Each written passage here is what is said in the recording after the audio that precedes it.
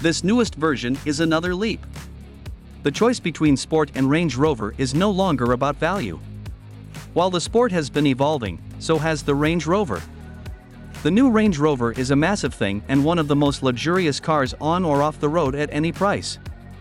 It's become a plush, posh thing, the perfect replacement for the driver or the driven used to a Mercedes S-Class.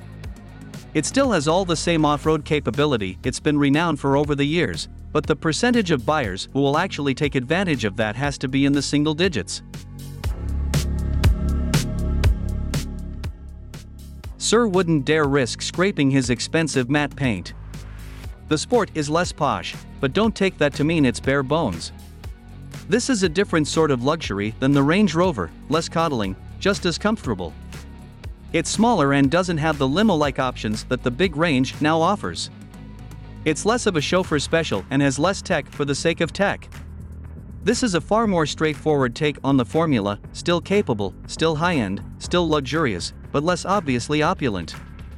From the outside, it'd be a challenge for the unfamiliar to even distinguish the Sport from its more expensive brother.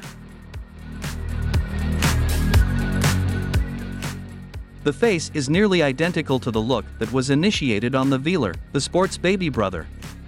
There's a lack of exterior detailing, and I mean that in a good way. It's very simple, smooth, and classic.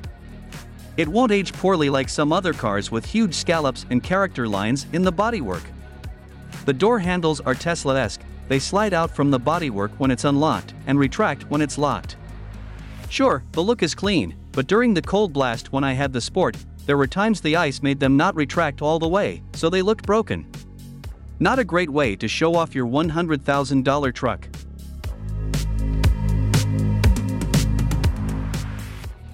The interior is first class all the way. The material choices are wonderful and the layout is elegant.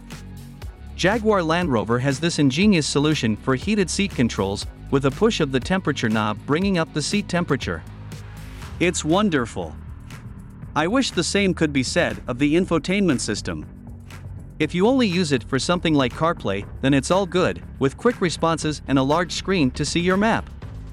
Using the built-in system is where the trouble starts. I prefer to listen to the radio when I drive, always have.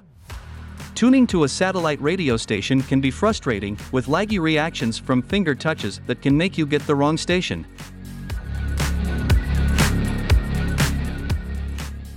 I just want to hear some grunge, man.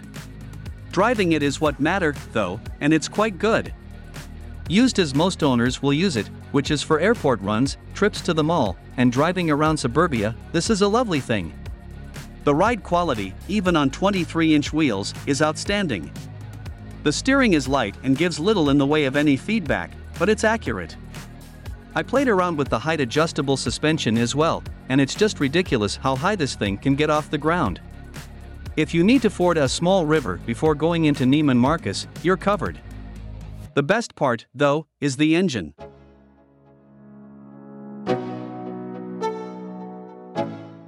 This particular Sport has a mild hybrid twin-charged straight-six with 395 horsepower and 406 foot-pounds of torque linked to a ZF 8-speed automatic. There is a 523 horsepower BMW-sourced V8 available, but I don't see a reason for why you'd need it. This engine is smooth, quiet, and never lacking for power. The mild hybrid makes it punchy on the low end, and it's buttery when you get up to speed. More power isn't always better. There's a reason why the Sport is the best-selling model in the Range Rover line.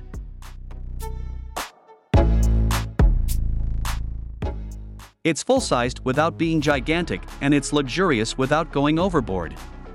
It looks great and drives wonderfully. It also has the same engines and most of the same features as its bigger brother, and rides on the same platform. Buying the Sport won't feel like buying an SUV off the discount rack. It's everything that you want of the full experience at a better price. That's what matters. The new Range Rover Sport is hard to fault in P510e plug-in hybrid guise. It's superbly refined, comfortable, good to drive, and comes loaded with tech. In fact, the only issue might be the more affordable P440e model, which offers the same electric range and only a little less power for a major 9,330 pound saving.